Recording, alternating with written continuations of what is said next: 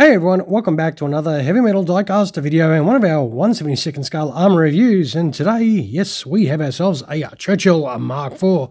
And this, of course, is from Dragon Armor. And that does look mighty fine in there. We should be able to get it out, I reckon, without too much of a drama.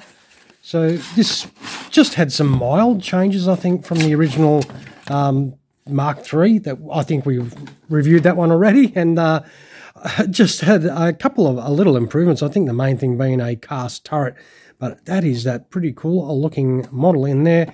It is held on by a couple of normal screws underneath here.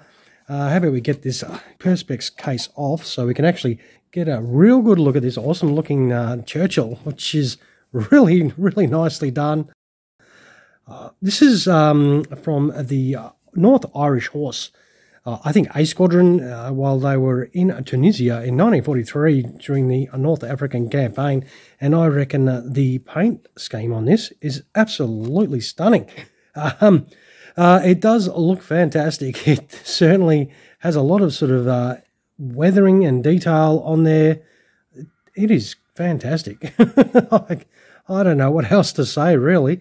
Look, it is a lot of the sort of the one colour, I suppose, but there is some minor details picked out in other colours, like the shovels there, as you can see, and some other stowage items here and there. It does have some nice markings, some very nice markings.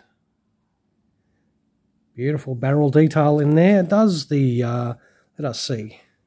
Oh, does that turn? I don't know. Well, it doesn't want to. Normally these do turn. Oh, geez, it was just a little bit stuck. I was a little bit bewildered then. I wonder if we can, yep. So that is the inside, just in case you ever want to have a look inside one of these. That's all that's there. There's nothing much in there. The sort of turret, I suppose, is plastic, as you can see, but that is all die cast. That does feel sort of cold, I think. Let's have a good feel of that. It's definitely die cast on the side here for sure. And we will put this turret back on and make this a tank again. And hopefully not break it. And there we go. Do we have some movement from that pounder? I really, it doesn't want to move, but that 6-pounder there does not want to elevate up and down, and I'm not going to force the issue like I did with that turret, because I reckon I'll snap it. But I reckon overall, though, this is another mighty fine looking release here from Dragon Armor. And, yep, very, very happy with the finish on this for sure. It does look really, really nice. We will put it on the deck and wind up the video, I suppose. So don't forget, if you do enjoy what you see, some of those down there. And always feel free to subscribe to the channel. Don't forget to comment if you feel like having something to say.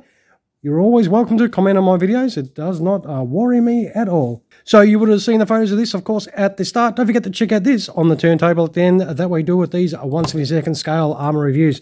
All right, everyone, I will say thank you very much for dropping past and checking out this Churchill 4. All right, you all have a fantastic rest of your day. Cheers, everyone.